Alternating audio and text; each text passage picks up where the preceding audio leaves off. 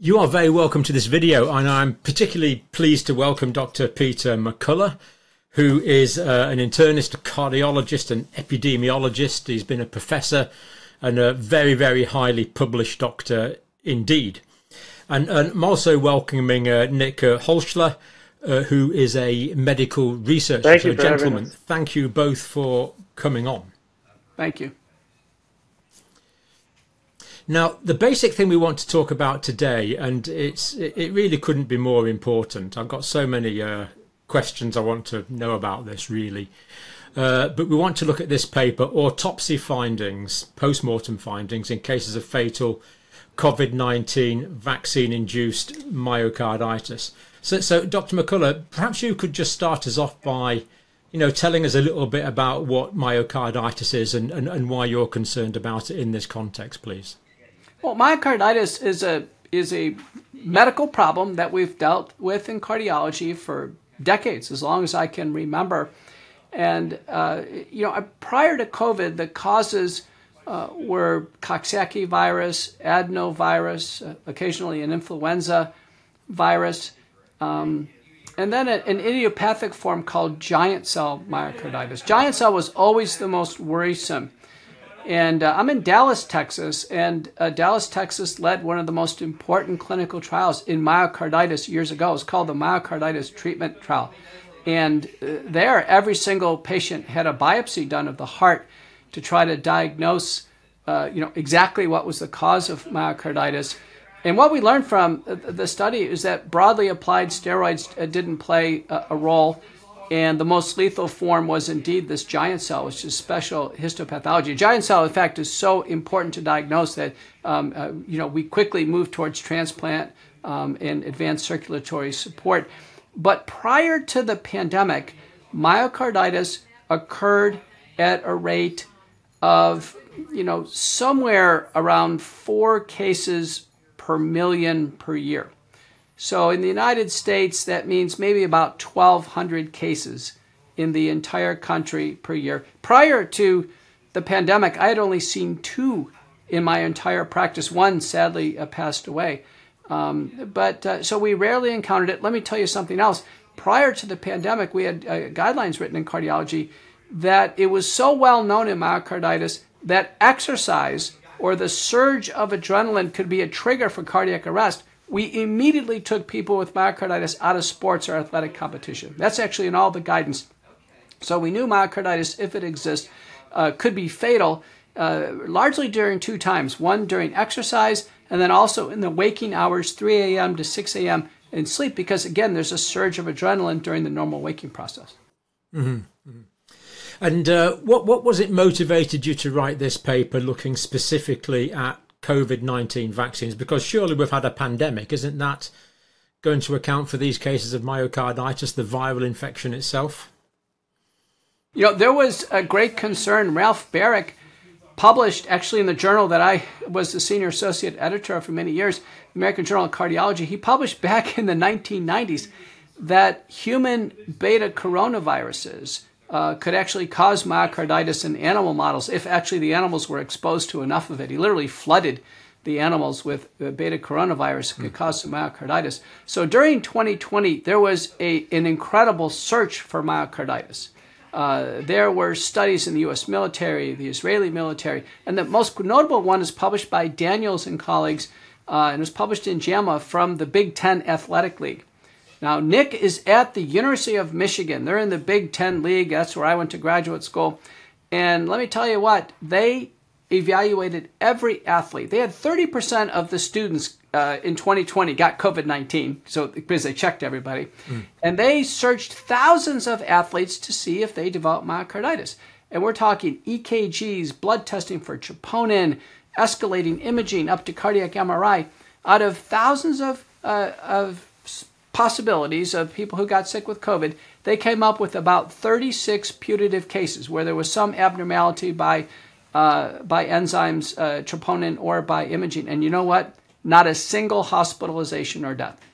Valley and colleagues in Israel found no increase in myocarditis during 2020 above the baseline rare cases. But what happened was a false narrative came out of the hospitalized literature where people sick enough to be hospitalized with COVID were having elevations in cardiac troponin in the ICU, as would patients with pneumococcal or Haemophilus or other forms of pneumonia or ICU illness. None of those hospitalized cases were ever adjudicated to actually have myocarditis, but it was the elevation of troponin. So what came out of this was a false talking point that was carried forward by the American College of Cardiology and the government agencies that said that COVID itself causes more myocarditis than the vaccines. And nothing could be further from the truth. My thinking is that with the vaccine, the amount of spike protein produced is unpredictable. So with the infection, you're going to get the virus, you're going to get a certain amount of spike protein, you're going to develop an immune response, and that's going to be dampened down reasonably quickly. But with the vaccine, who knows how much spike protein is going to be produced, because you're going to get systemic absorption. You could get huge amount of spike protein developing all around the body, including in the myocardium. Is that part of the pathogenesis, do you think? I think so. Bruce Patterson at IncelDX has several peer-reviewed publications. With the infection, even severe cases, he's able to find only the S1 segment of the spike protein. Presumably the S2 segment is sacrificed at the ACE2 receptor, and it has largely receptor-mediated catabolism. But there is the S1 segment that's found in the human body. With the vaccines, the messenger RNA and adenoviral DNA vaccines, there's a full-length spike protein. Even with the Novavax, it's a full-length spike protein, S1 and S2. That's been demonstrated by Brogna and colleagues in Germany. But more importantly, the quantity, which you pointed out. And the only way we can really infer that is by the antibody rises. So the antibody rises to the spike protein in the natural infection are just a fraction of what we see with vaccination. Mm-hmm. Nick, how did you go about collecting the data for this, and the patients? How were they selected? So we set out to search the peer-reviewed literature for all the published autopsy studies that include cases with COVID-19 vaccines as a previous exposure, and specifically those that were affected by myocarditis. And so we found around over 1,000 studies we looked through, and we searched through those, and in the end we came up with 28 cases. And among these 28 cases, 26 of them, only the cardiovascular system was involved.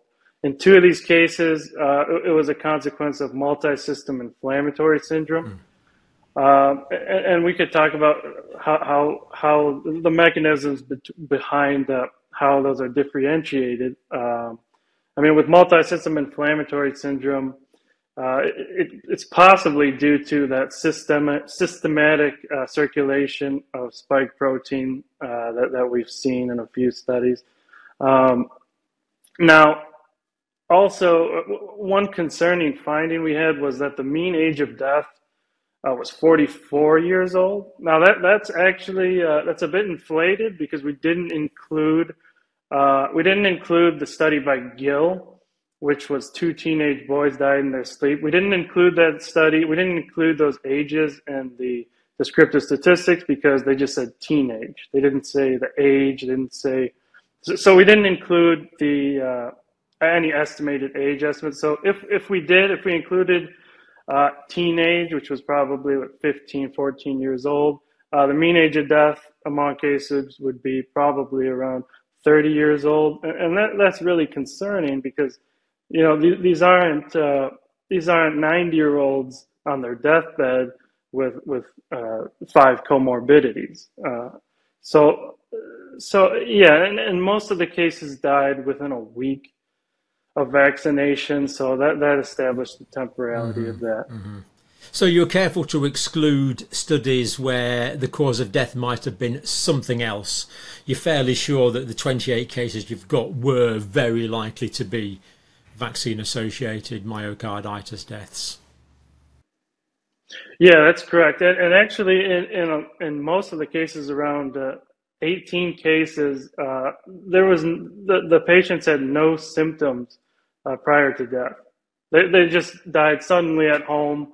There was nothing suspected wrong. They just died shortly after vaccination, and the autopsy findings presented interesting findings that Nothing else likely caused these deaths. Dr. McCullough, medically, how can it be that someone can be perfectly healthy 1 minute, no symptoms, sometimes no symptoms at all, and yet be dead a few minutes later? I mean, what is going on here? We have some clues. One, there are two prospective cohort studies that evaluated people before the vaccine and then after. One is by Mansugian and colleagues from Thailand, and that was on shot number 2, ages 13 to 18. And in that study, it was roughly 2.3% actually met a definition of myocarditis. A couple of the kids were hospitalized. And then a paper by Buren and colleagues from Basel. These were largely healthcare workers, mainly female nurses, on shot number 3. And they just evaluated troponin alone, the main cardiac biomarker.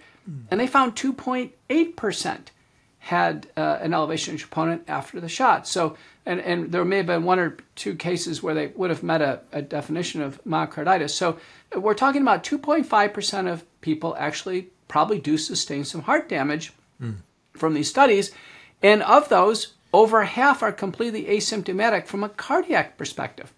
So, and there were 2 papers by Jenna Schauer in the journal Pediatrics that caught my attention. She was recording children who developed myocarditis, and a large fraction had no specific cardiac symptoms. They had a sore arm, they had fever, but nothing that would localize to the heart. And in our paper that I published with Nick Hulscher at the University of Michigan, what we found is that no one had an MRI ahead of time to diagnose this ahead of time. So these cases turned out to be, largely cardiac arrest, and then the finding of myocarditis at autopsy. Mm-hmm. Do you think it's possible that you could have 2 patients with the same degree of post-vaccine myocarditis, and one takes it easy and maybe does a bit of academic work for a few days, but one decides to play a game of football or go for a run?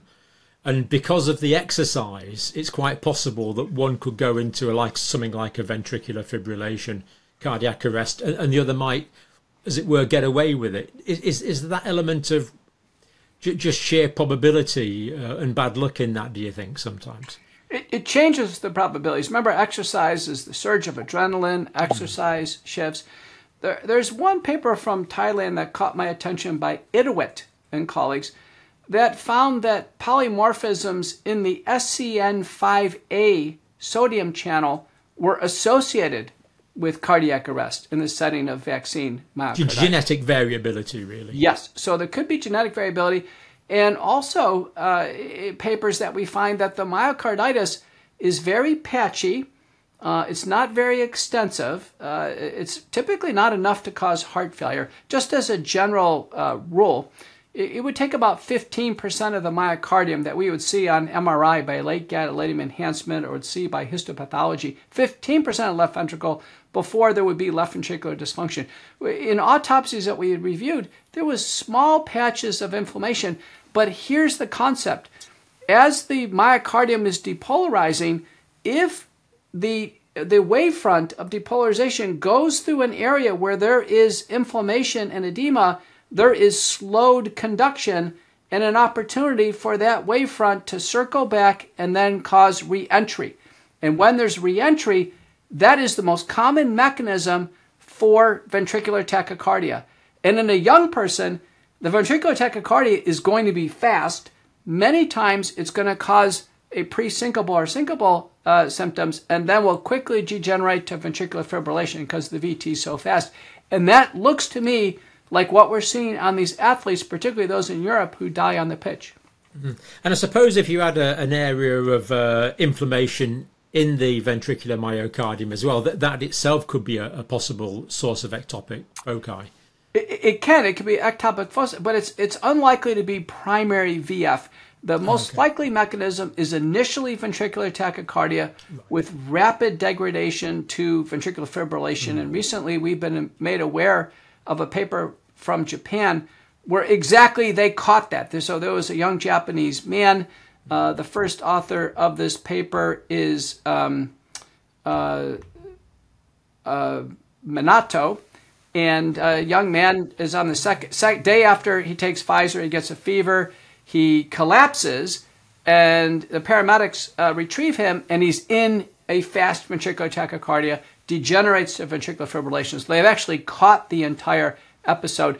Now, another factor to consider in these fatal cases, like the Minato case and another case by Choi, is involvement of the conduction system.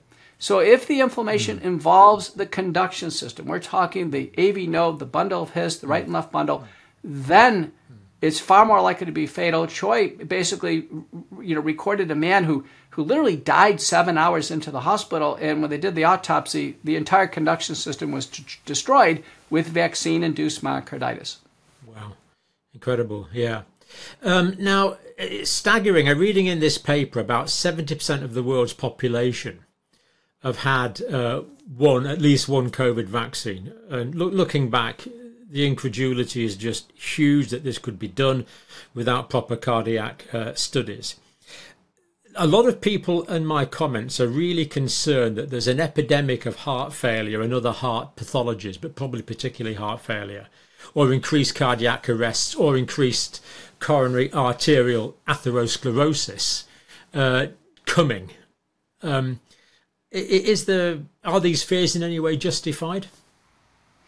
I think they are, but COVID, the respiratory illness, and the vaccines need to be factored in. And important citations. One is by Xi and colleagues from the U.S. Veterans Administration, clearly demonstrating after COVID, respiratory illness, there's about a 6-week period where older individuals are at increased risk for myocardial infarction, stroke, and cardiovascular death.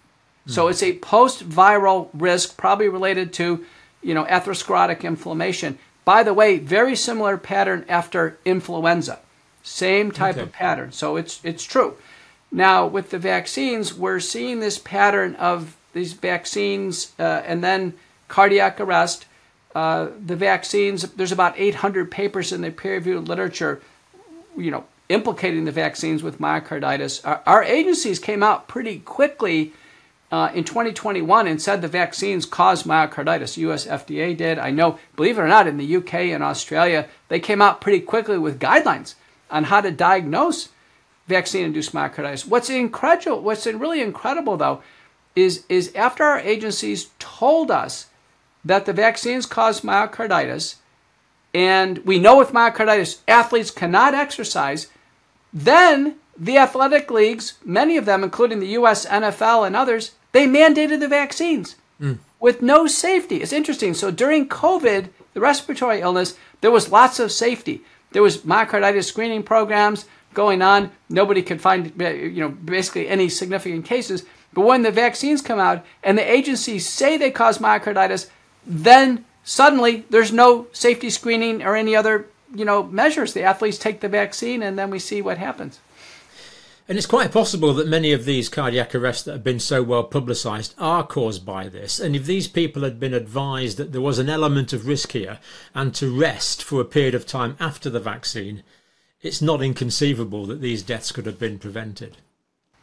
That's true, but I tell you, the case that comes to my attention is Oscar Cabrera Adames.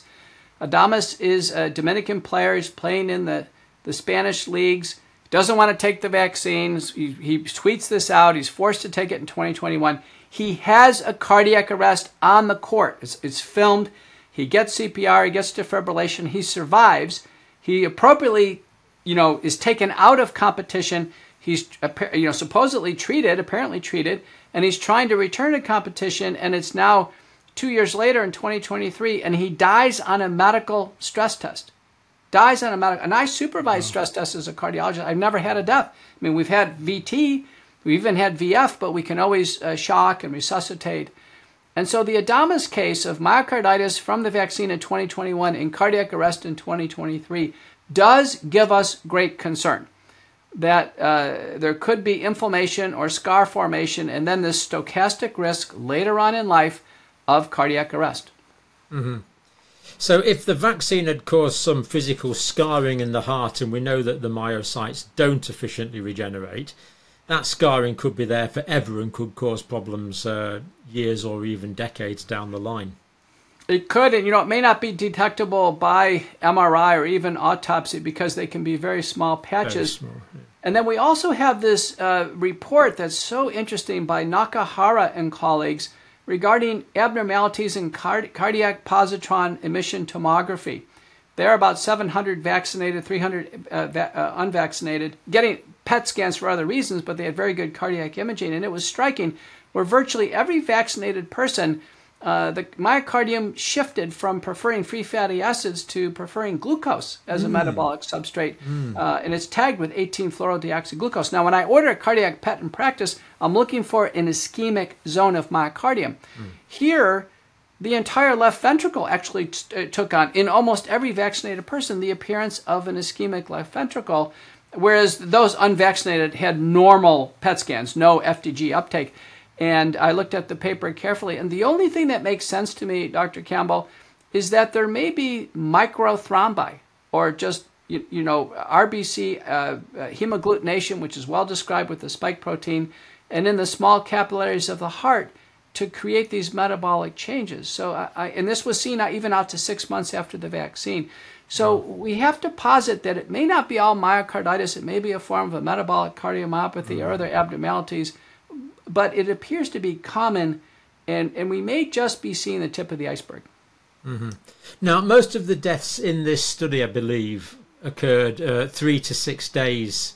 I think 3 days was the median, and 6 days was the mean. Was that right, Nick? The deaths were shortly after. Yes, 3 was the median. 6.2, I believe, was the mean. Okay. So does that mean that the rate of deaths is going to go down quite dramatically as time increases from the vaccine in terms of these sudden cardiac deaths? Yeah, we don't know, Dr. Campbell. It may be selection bias, meaning the deaths that occurred relatively close to the vaccine, it came to the attention of the family and the medical examiners, and that a death that occurred 6 or 9 months later, no one may connect it, and it actually may not come to autopsy. Yeah. Now, one of the things I found really convincing about this paper was the microscopy. So here we have evidence of the spike protein in cardiac tissue. Dr. McCullough, what are we looking at here, please, and what are these red blotches?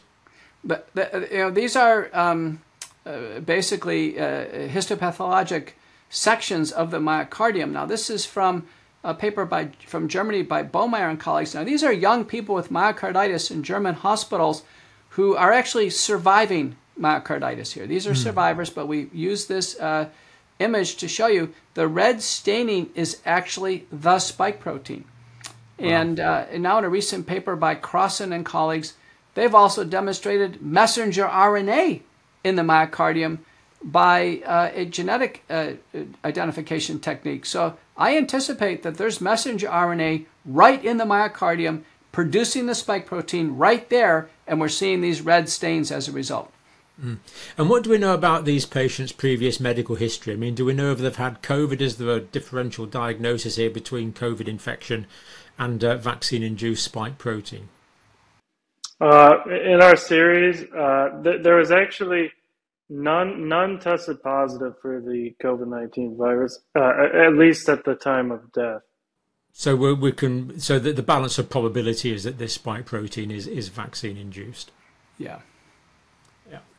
Yep. And the blue there, they're all cardiac muscle cells, Dr. McCullough. Yeah, that's cardiac muscle cells. And there's one more paper to quote. I want to make sure this is... Please.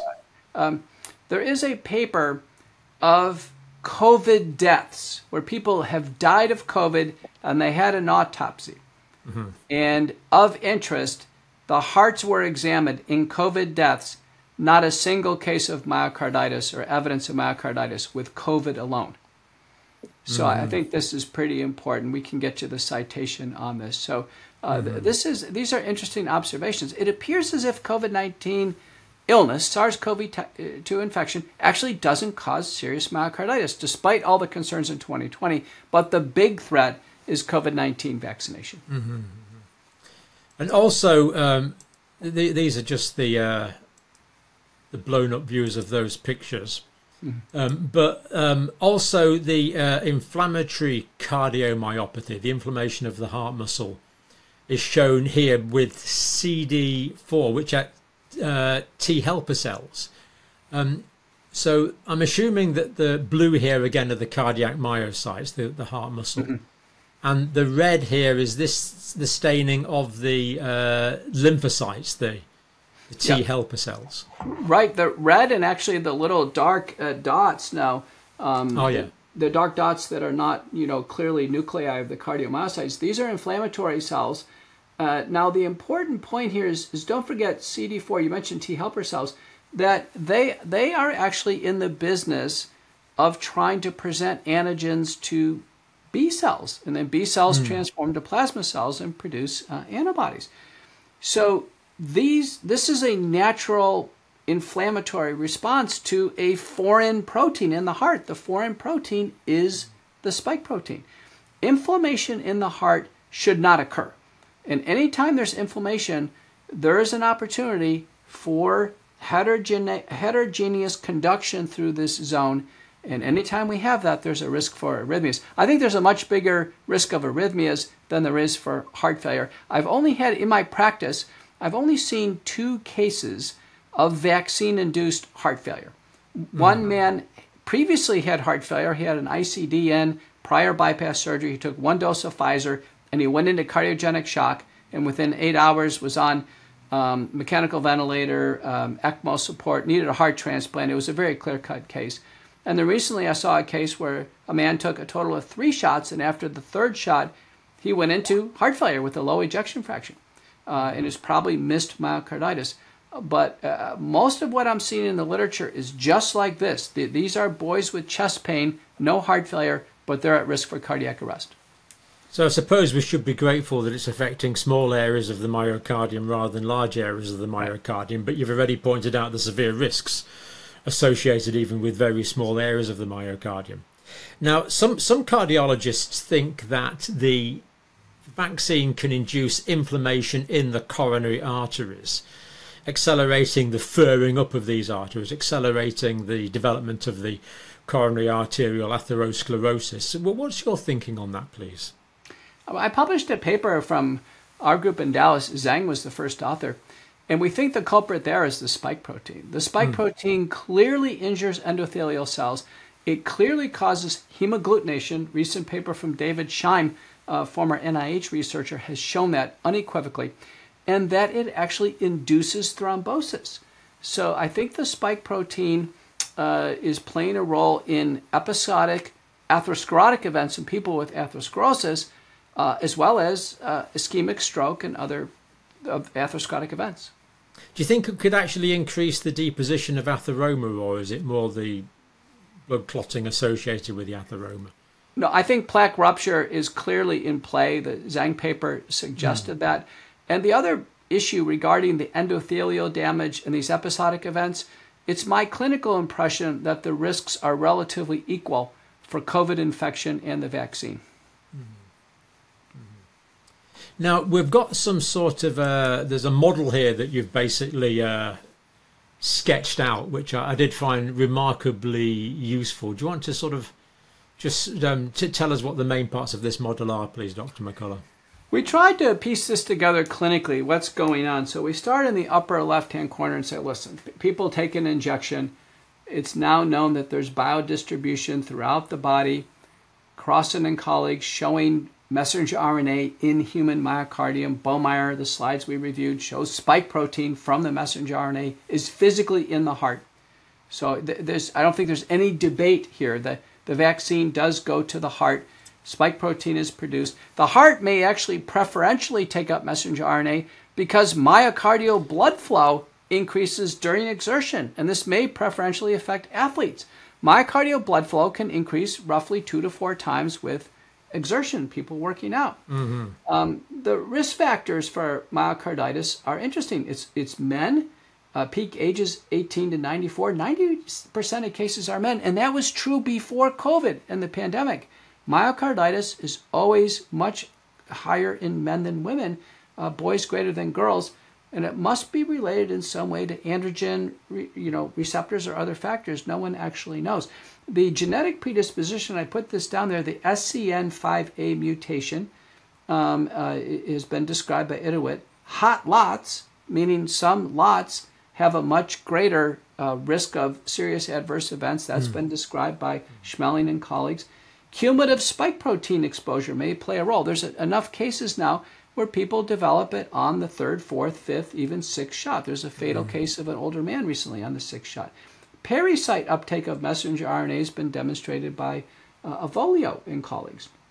The symptoms are about over half, according to the two papers I quoted, have few or no symptoms. So they actually don't know that they're having heart damage. 43% symptomatic with chest pain, effort intolerance, palpitations, near syncope, passing out, fever, malaise. Those come to attention. There's our diagnosis down the middle. If they're hospitalized, EKG, I measure troponin, BNP, ST2, galectin-3. Those are our markers since 2013. Those are our markers in the ACC/HA guidelines. We monitor for cardiac arrhythmias, standard of care, image for LV dysfunction by echo, and then cardiac MRI. And then when we see a large area, in this case, a large area of late gadolinium enhancement, look where it is, Dr. Campbell. It's in typically the lateral wall and the outer part of the lateral wall, almost every time. It's interesting, and it's contiguous with the pericardium. So probably the best term to use is a myopericarditis. In almost all these cases, the pericardium is involved.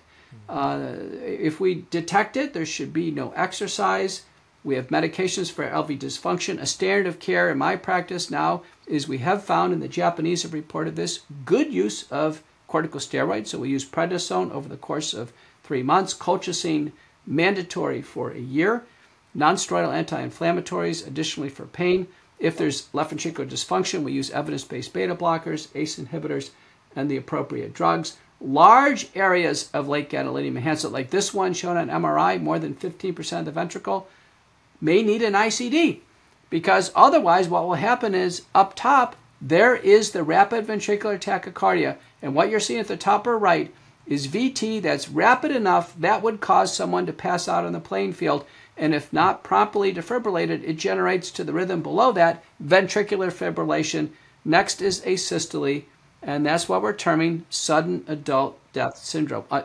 We do think this could explain the large number of deaths in people after vaccination with no other explanation.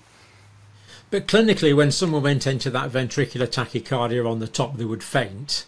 Yes. And they would remain unconscious while they went into this ventricular fibrillation. That would become finer and finer until eventually we just had an asystolic line and no possibility of resuscitation at that stage. Right, but if you notice the fainting, notice some of the athletes, particularly, you can see this in the soccer players, you call them football players, the soccer players in Europe, where you can see their body.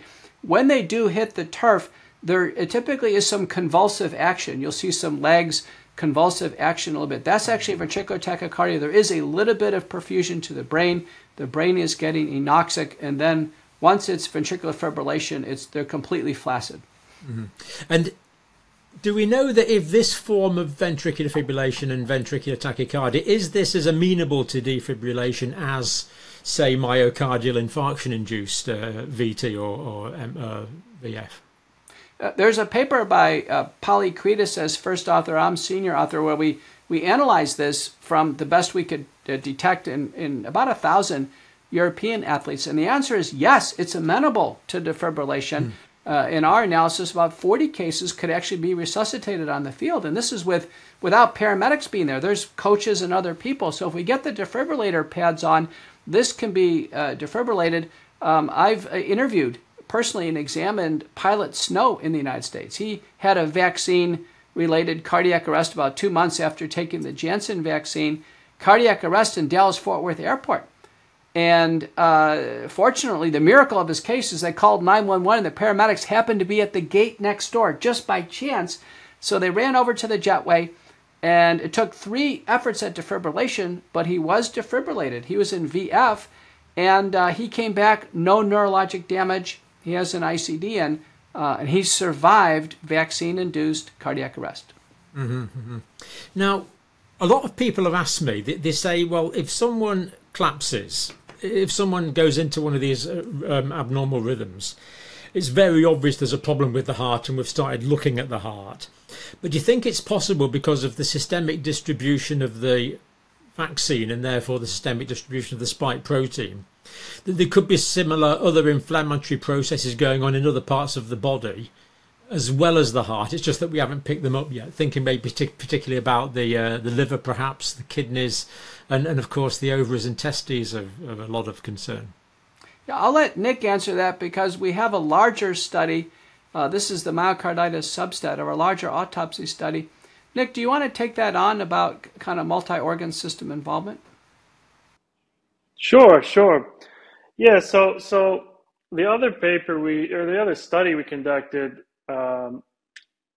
still hasn't been published. It's on the preprint server of Zenodo. But in that paper, we actually looked at all the autopsy case studies or case series that include COVID-19 vaccines as a previous exposure. And so in that study, we actually found, yes, the cardiovascular system was the most frequently implicated among the cases, among the 325 autopsy cases that were included. But that was followed by hematological system cases, respiratory system, and multi-system involvement. So in that study, it was kind of 50% or so was cardiovascular, but the rest was distributed throughout the body. Now, Dr. McCullough, you want to talk about the mechanisms behind any possible hematological? Right. So the hematological fatal syndromes that are in the larger studies on the European Commission's Zenodo server include fatal pulmonary embolism, venous thromboembolism. I think people would accept that, but also vaccine-induced thrombocytopenic purpura. In other words, the platelets aren't working and the blood doesn't clot properly, and you kind of get bruises all over the place as a result of that. Yeah, well, it's interesting. It happened largely with the adenoviral vaccines, AstraZeneca and Janssen. Okay. So there's actually abnormal clotting and bleeding at the same time. The final mechanism of death in those cases is typically intracranial hemorrhage and thrombosis. But I suppose if someone's blood was clotting, it would be using up the clotting factors, and the blood would be having difficulty to clot after that. A bit like a sepsis, really, perhaps. Right. And, one of the things that we found in both studies that was necessary is we actually extracted all of the autopsy data into evidence tables, and then we had to independently review it with experts in cardiac pathology. For the following reasons, Dr. Campbell, at the time the papers were published, some of these mechanisms we know now, they weren't known back then. Yeah. So, some of the earliest autopsies were done in Germany. So a patient would take a vaccine and die of a pulmonary embolism, and the conclusion at the time is, well, it wasn't related to the vaccine because they simply didn't know. Yeah, but so we know now. So this idea, I think this is going to be true for a long time, that we really can't just read the conclusions of the authors. We have to independently review the information ourselves with contemporary understanding. Well, the review process, we had a fair review process, the reviewers. We had a method for tiebreakers. We did everything the right way. So, this idea, when we do a review like this, we want to make sure there's no bias. So in selection of the papers, we followed, standard methods, PRISMA search sessions. Nick produced a PRISMA flow diagram. And then on the adjudication and review, we followed, again, standard methods to make sure it was rigorous. Now, in the overall autopsy study, we found that 73.9% of cases, the vaccine was either directly the cause of death or significantly contributed to death. In the myocarditis paper that we're reviewing, that's fully published, it was all the cases were due to the vaccine because they were a priori thought to be cardiac myocarditis. Mm-hmm. This graphic here that's showing that most of the fatal events occurred 3 days after the vaccine, going up to 36 days after the vaccine. Does this mean that people that were vaccinated a year ago can pretty well relax about this? We simply don't know, Dr. Campbell. This is just, the days after the vaccine where the autopsies were performed. In the United States, medical examiners don't order autopsies on all unexplained deaths. It's really a judgment call. Yeah. And I think here the proximity to the vaccine is what's driving this. Mm-hmm. Mm-hmm. So Nick, you use something called the Bradford Hill criteria, an adjudication by expert cardiologists. Because all the people watching this, or a lot of people, are going to say, look, this is a correlation, it doesn't equal causality. How do we move from correlation to causality in this study? Right. Well, so the Bradford Hill criteria includes a few different categories. It includes strength, consistency, specificity, temporality. So we'll start with strength of the evidence. So, I mean, the evidence is pretty strong. We have biopsies, autopsies that are showing spike protein directly within the affected tissues, and there's hundreds and hundreds of studies that support the idea that vaccines can cause certain syndromes such as myocarditis. So I mean, there's a really large amount of strength to the association, and the consistency seen. Well, there's a really high degree of consistency.